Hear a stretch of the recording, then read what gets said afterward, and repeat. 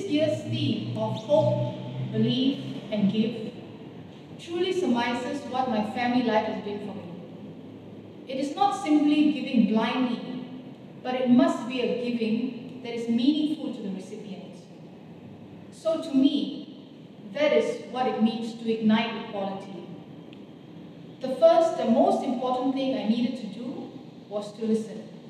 This is often the case with my children.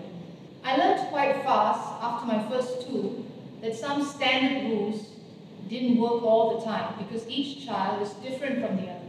As my family grew from 2 children to 4 children, it became overwhelmingly true that as much as they were my children under my care and my authority, I needed to respect them as individuals. They are their own person. I do not own them. 2 words come to mind: dignity and respect. Respect means to give regard to their thoughts, to their feelings, to their wishes, to their rights. Dignity means being worthy of respect. So that meant I had to acknowledge each of my children, being 6 years old, 13 years old, 9 years old, 18 years old, or whoever they may be. I needed to respect a child, an adult, a person with special needs, or anyone else for that matter. Everyone has dignity. That is to say, they are worthy of respect. Igniting equality is to see people apart from our own experience, to have empathy. To treat someone with equality can be challenging because we need to strip ourselves from all our personal experiences and go into theirs. What is the world they live in? One of my children asked me, why did some siblings have more rewards than other siblings at the same age? I had to smile and explain that I realized that they each had a different personality, different needs, different wants. But there was also a subset of reward that I could use for all. But to be really fair, I had to truly listen to them for things that matter. They had different lenses, they had different ways of looking at things. So to treat them with equality, I needed to consider their view of the world. Values never change, but the world is consistently changing. How do we then disseminate the seeds of equality in accordance to their view of the world? For me, it is prayer and educating myself. I find my best guide comes from a disciplined prayer life, not just limiting to Sunday masses, but really seeking to develop a personal relationship with God through a daily, purposeful prayer life. It's not just saying the rosary with your family, it's not just reading prayers, but sitting quietly with scripture and just listening in stillness and silence. Sometimes we say that we can't hear God, but I think to listen to Him, we really need to just stop talking.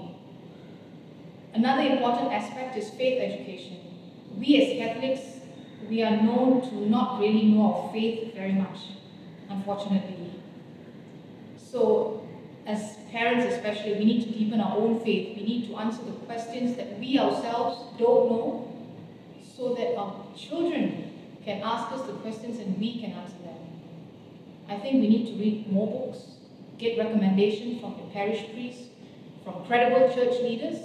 I think that's important. And another compass for me is just by looking at the fruits of the Holy Spirit.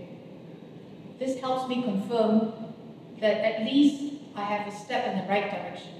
Sometimes the solution doesn't come easily, but I know that I see my children act in a way that demonstrates the fruits of the Holy Spirit: love, joy, peace, patience, kindness, goodness. I know that at least I've taken the right step. The rest is truly a daily surrender to God.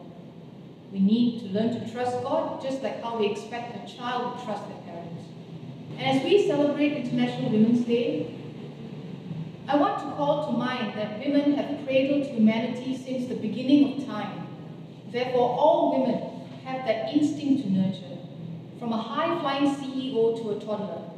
We as women are also able to see injustices around us a little more easily because women have grown up with it. whether or not you realize it or not. We have that natural ability to combine reason and compassion in solutions.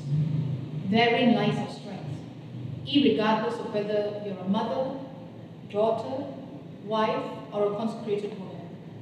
We are therefore challenged to be the mouthpiece for those who are overlooked, seeking just and compassionate solutions.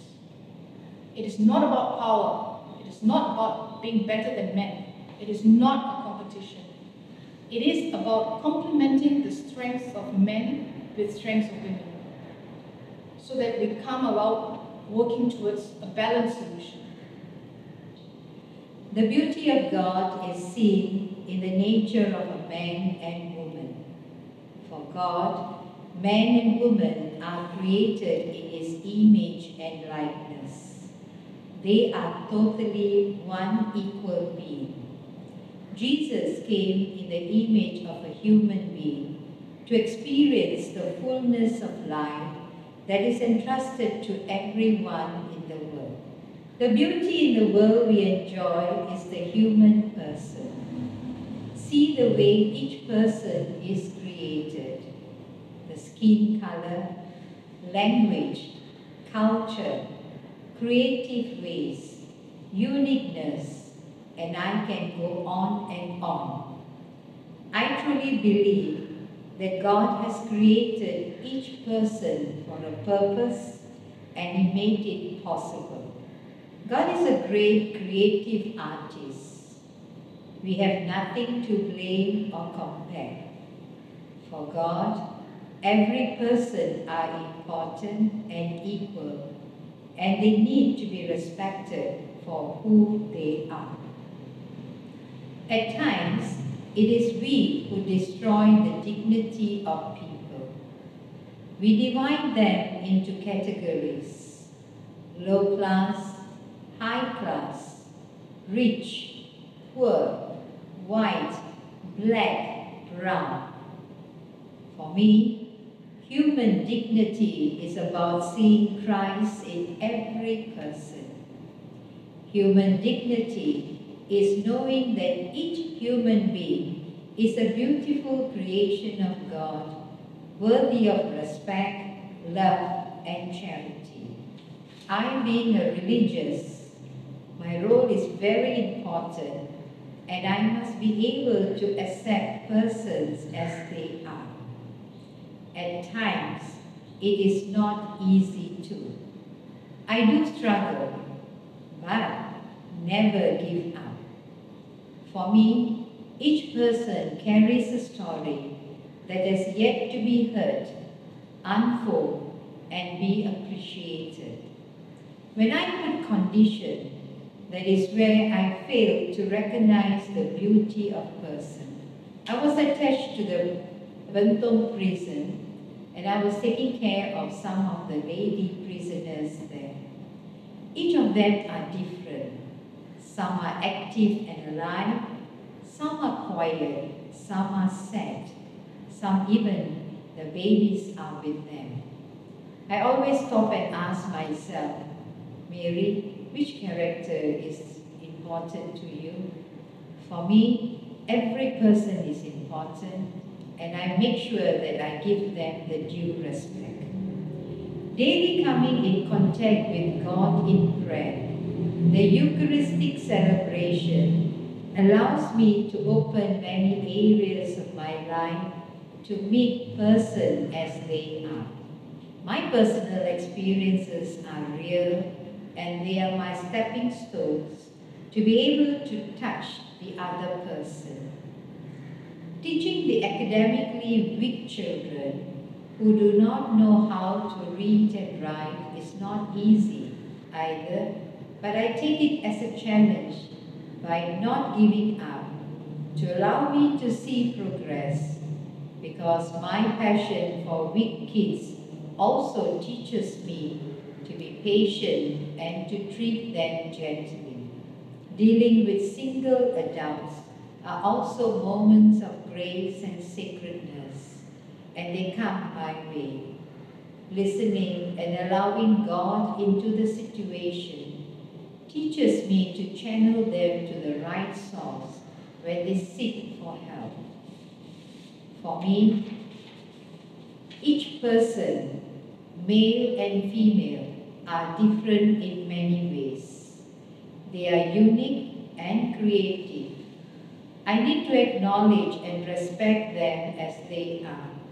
As regard to who I am, the wonder of my own being is the richness of God's creative masterpiece. To all women out in the world, women, your inner beauty is your crowning glory. Your noble character is your virtue. Your eyes holds your story. Your strength as refreshing as morning dew. Believe in yourself. You have the ability to accept every person in this world, for you are uniquely lovely and life-giving.